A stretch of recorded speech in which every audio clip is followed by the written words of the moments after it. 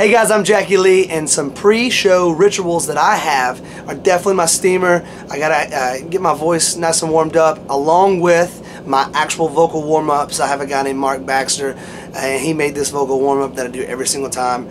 And some pumping music for sure. I always get a little nervous before I hit the stage, no matter what stage it is. And so if I can jam out to some heroes like Bryan Adams, and my guilty pleasure is Young Jock is going down. If I can turn that on and jam out to it for a little bit before we hit the stage, I'll be alright.